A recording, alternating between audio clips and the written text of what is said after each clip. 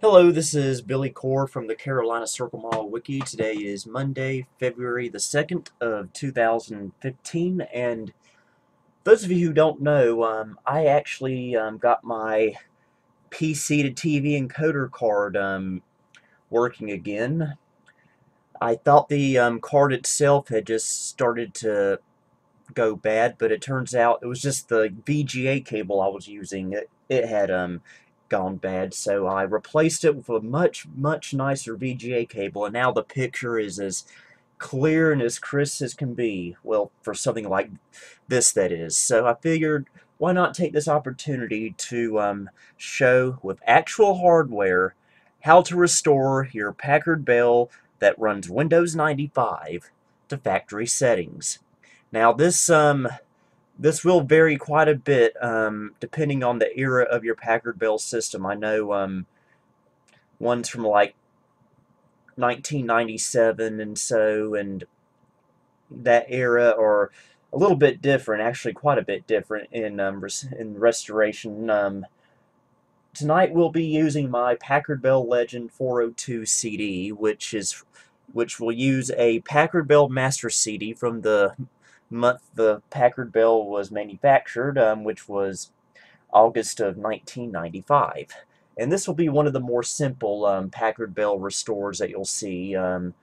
There's really not a whole lot to it. Just keep in mind a few things and you'll be good to go.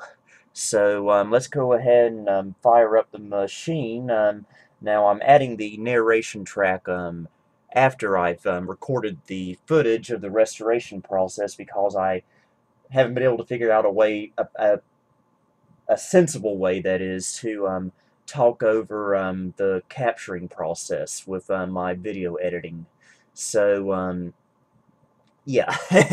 Anyway, let's get started. Right, the Packard Bell Legend 402 CD is now booting up. This is a Hillary board, but this process will be the same for no matter what Packard Bell motherboard you have.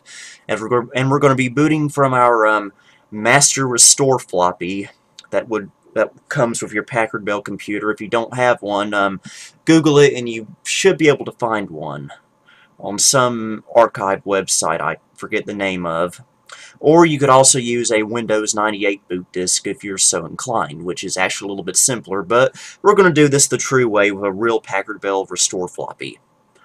Alright, we're booting into 95's version of DOS. Now I did slightly modify this diskette a little bit, so it'll be compatible with non-Packard Bell OEM CD-ROM drives like this particular system has. And it's loading the CD-ROM device driver successfully. Now it's loading the mouse driver. Had a few issues with the mouse driver while I was running the restore process. Might have been my KVM switch, I don't know. Alright, and it's assigned the CD-ROM a drive letter, which is drive letter Y, and we're now about to go into the restore menu.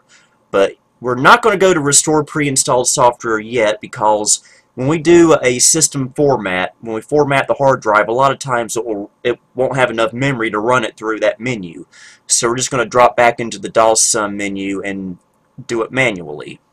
And now I use the Q switch there so we can do a quick format. However, if you do not already have a formatted partition, first you'll have to make the partition with fdisk, but you won't be able to use the quick format switch. The S switch is what will be used to copy the system files over, so the hard drive will be bootable. As you can see, the system was transferred, meaning that the hard drive is now bootable.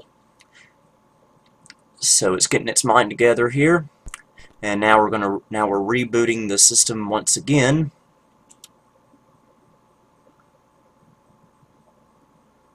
So we're chugging on along just fine. I'm using a CF card, by the way, in this system, just because it's easier and more reliable.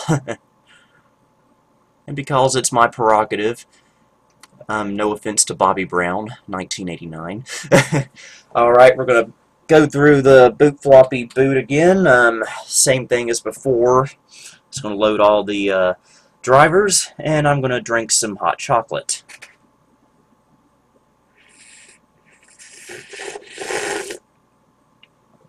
That's hot! Seriously though, that was kind of hot. Whew, whew, whew. Good though, but hot. Alright, we should be getting back into the restore menu again.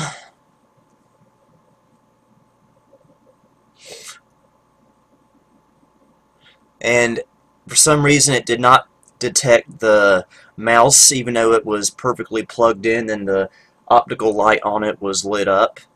I'm guessing my KVM switch freaked out for some reason, but it does work though eventually. Alright, now we're going to want to go into restore pre-installed software. We're going to go down to restore hard disk drive and restore hard disk drive. We'll say yes there. I'm going way too fast here with the video. And this is the part where it's going to ask you for your format number. If you don't have it, just leave it blank. It'll be fine, but I'm typing in the format number that did come with the 402 CD, which is 556003. But again, if you do not have one, it will just simply ask you if you would like to restore a generic format, and you just tell it OK, and it will work just as well. So this is going to take about 20 minutes or so to restore all the files to your hard drive and or CF card. So I will edit the rest of this out, and we will resume on the other end of the restoration. Okay, now we're just about done, and we are done now. The restoration was successfully completed. Pat yourself on the back. You have done a good job, and you deserve a medal. So we're going to exit out of this little program here. Wait for the floppy disk to do its thing. Remember, this is old technology here. Alright, restore complete, so we're going to exit back out. And we're going to go back to the DOS command prompt, and we're going to remove the floppy disk, and we're going to reset the system again. Alright, wait for it to post. It does do a little beep right around in here, but this from the PC speaker, which this capture card cannot pick up, as you can imagine. Alright, we're starting into Windows 95. Here's one of my favorite screens in the whole world, getting ready to run Windows 95 for the first time. Oh, this brings back so many memories, so many fond memories, especially that background there. And this brings back memories too. Congratulations on the purchase of your new Packard Bell computer. We are sure we'll meet your... Thank you for choosing Packard Bell. Again, I was going too fast here. But those screens there are very, very cool to see. Okay, and it's going to copy a couple little files here, and basically from here on out, this is what you would have gotten when you would first power on your brand new Packard Bell computer after buying it from the store back in the 90s. And it's going to do some device detection. As you can tell, it uses a Windows 3.1 style interface. I forget, there's a name for this, but I don't remember what it is.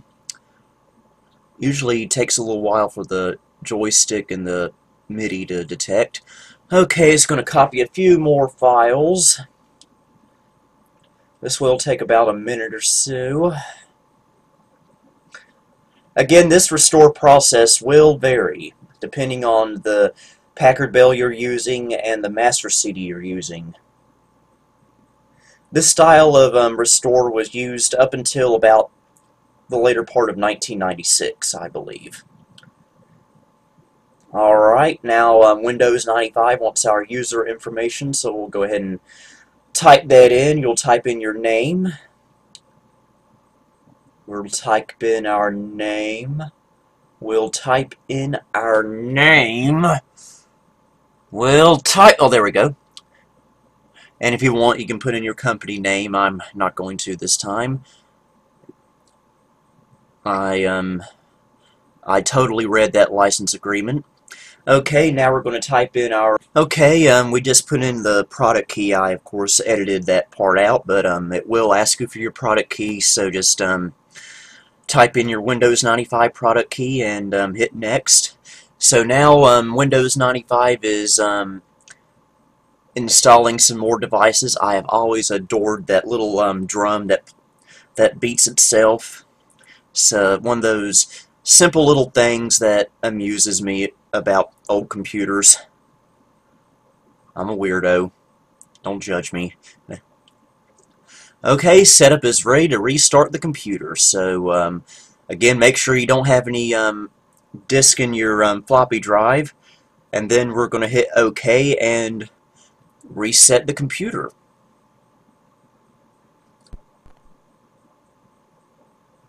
I like how my PC to TV encoder, when you reset the machine or you're not getting a VGA signal from your computer, it shows a television style test pattern. Again, another weird quirk that amuses me. There's that awesome screen again. Okay, and it did pick up the mouse this time. It wasn't before. And now it's going to... Packard Bell includes this little utility that detects certain Packard Bell related hardware, like your sound card, CD-ROM, that kind of stuff. Alright, it was not able to detect the CD-ROM, but that's okay. It did detect the sound card, which is definitely okay. The only downside about it not detecting the CD-ROM is that you will not be able to use it in DOS, but you can always install the DOS drivers at a later time. And the reason that happens is because I'm not using a Packard Bell OEM CD-ROM that would have originally shipped with it, which is the same reason why I had that modified boot floppy, so it would actually work. Alright, and the rest of the process here is pretty much your standard Windows 95 install, the later part of the Windows 95 install. Windows 95 is now setting up your hardware and any plug-and-play devices you may have.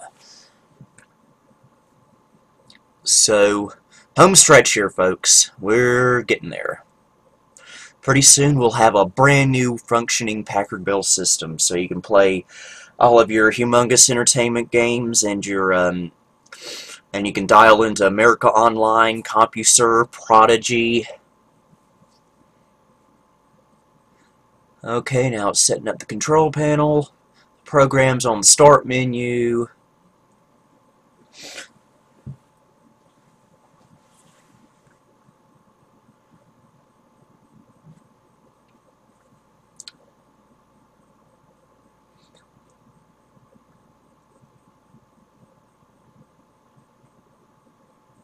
Okay, it's about to configure Windows Help. And again, I absolutely love it when it does that, when it shows the pen writing in the book. Again, I like these little quirks. Usually it will ask you for your time zone, but for whatever reason it did not this time. And now we're going to reboot again, and this is the final reboot, and this boot up will be our first true boot up into Windows 95.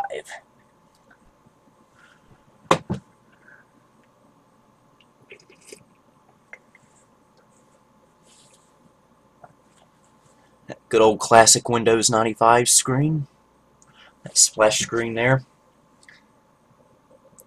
Again, this is all real hardware. This is coming straight from the Legend 402 CD, one of my favorite Packard Bells. Do we have sound? Why, yes we do. The good old Windows 95 Microsoft sound. Welcome from Packard Bell. We offer you two computing environments to choose from. What can be said? Packard Bell's Navigator or Microsoft Windows. You may also begin by taking a quick lesson on using the mouse. Spoiler alert, using the mouse does not involve sticking it inside your belly button. That's actually quite painful. But that was Packard Bell Navigator, and here I'm just checking through a few things in Device Manager. You probably will have a communications port resource conflict, but that doesn't affect anything. And we're going to set the wallpaper there, and that's pretty much everything. We now have a fully working Packard Bell system with all the Packard Bell software that originally shipped with it. So, good work, guys. Billy Core signing off.